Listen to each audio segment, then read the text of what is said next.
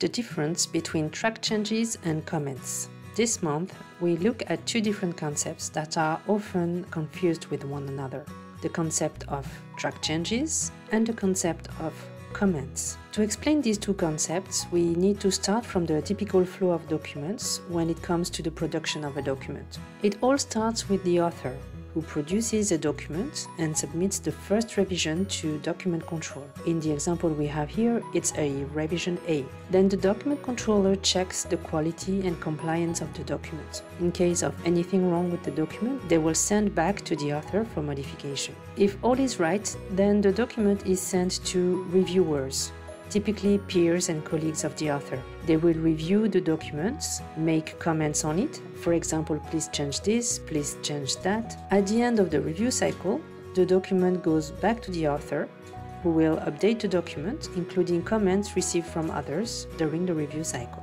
The author then submits this revision B to document control for quality and compliance checks on the documents, registration, filing, distribution, etc. So if we look at this process in terms of roles, we have the author, who is a subject matter expert in the topic covered in the document and is also usually the document owner. The document controller's role is that of a gatekeeper. The document controller checks the quality and compliance of documents, making sure that only compliant documents go through the process. Non-compliant documents are rejected back to their originator, in this case the author. And we have reviewers. They can be peers, colleagues, leads, or managers of the author. Also, they often are from other specialty fields, and they can also be external interfaces. Typically at this stage, we gather the views and comments from experts from other complementary disciplines and from important interfaces. So to summarize on the roles, we have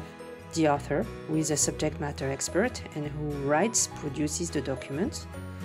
The document controller, who is a gatekeeper, who checks the documents and who will, only if documents are compliant, process these documents, for example, registration, filing, distribution, and the reviewers, who are experts, sometimes in complementary disciplines, as well as colleagues, interfaces, and peers of the author. For more information on the role and tasks of a document control professional, we recommend that you watch the What is Document Control video after this one. So the roles we have seen before are important because they help clarifying the two concepts that are of interest here: the track changes and the comments. Comments happen during the review cycle. Reviewers go through the document and make comments on them, asking the author to either change, add, or delete some of the content.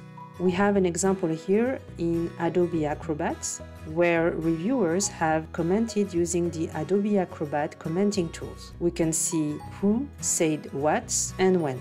Another example, this time in Microsoft Word, using the comments function. So these are comments. Now let's see the track changes. Track changes happen during the modification process. Once the author receives comments made by peers and colleagues, the author modifies the document in order to include these comments into the new revision of the document. Track changes allow to show what has changed in the document between revision A and revision B. So here we can see side by side two different revisions of the same document, and when we look at the revision B, we can see what has changed since revision A thanks to the track changes. Here we can see a vertical line in the margin highlighting the parts of the document that have changed since the last revision. So to summarize, comments allow reviewers to review a document and make comments on it.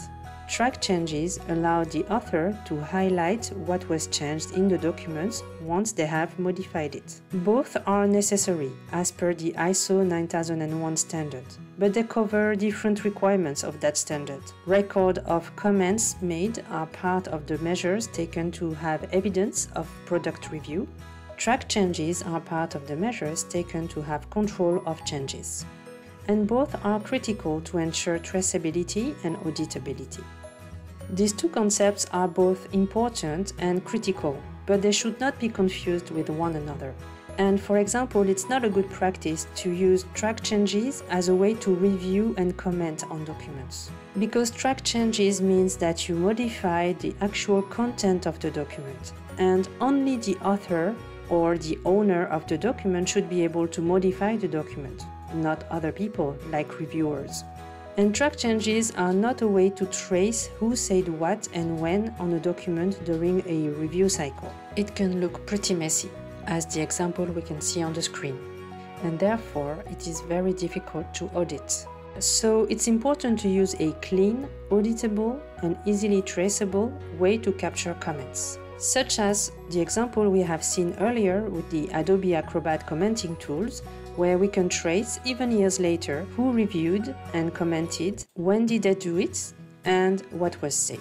And this is especially critical in case of a major incident happening or in case of audits or investigation. However, track changes are an excellent way to highlight modifications made on documents. If you wish to know more about document control and improve your skills in and around the document control profession, join us in one of our courses, which allow to develop your skills and get your career on the right track.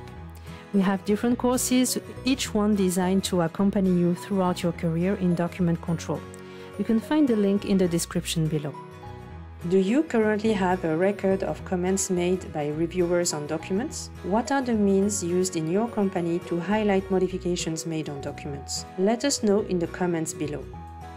We regularly release new content on document control, so don't forget to subscribe to this channel, to like this video, and to hit the notification bell to be notified of any useful new content.